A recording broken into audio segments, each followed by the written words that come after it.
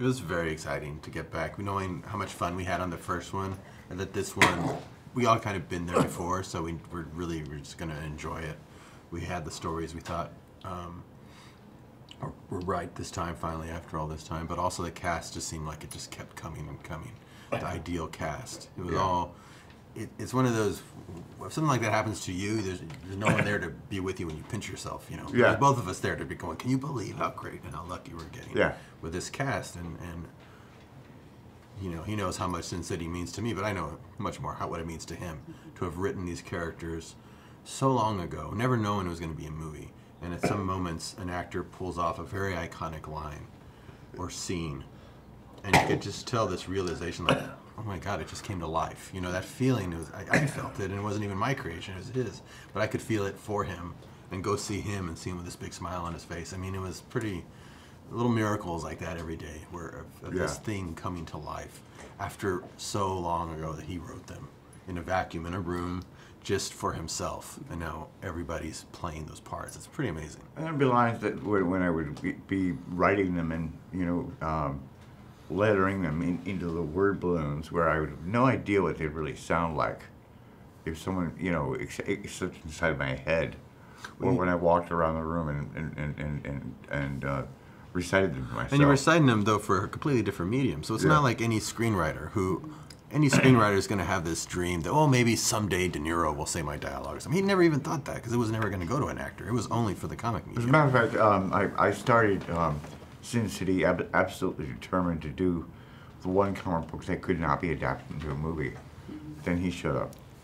So you couldn't even say it was a dream come true, because he never had that dream. He just has this realization that suddenly it's happening. And it's like, wow, hearing it in a different medium with actors. It was thrilling, and that's what brought us back for another one. And I think that's why we enjoyed this time even more, just knowing that it could happen again. You could capture another kind of lightning in a bottle if you get all those creative forces together on something that's just such an amazing classic work that Sin City is. People would say right away, are you going to do a sequel? How are you going to make it different? I thought, well, the first thing, we'll make it closer to the book.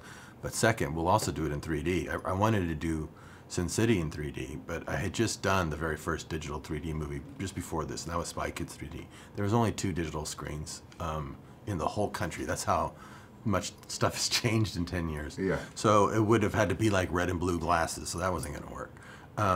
So I didn't get to do it, but I did think about post-converting it at some point, because it just felt like a graphic novel would lend itself better to 3D, especially almost like panels, you know, in 3 dimensions.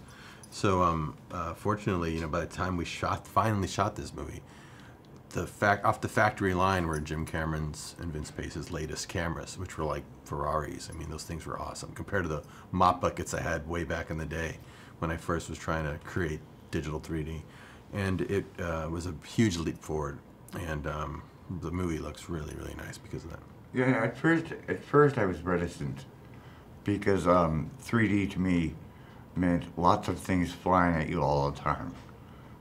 You know, dinosaurs, aliens, whatever you want to, you know, list. It would be things constantly flying off the screen. But what Robert demonstrated was that the way I tell a story is to break things down to the simplest elements, to convey to the audience what I want them to understand about the story.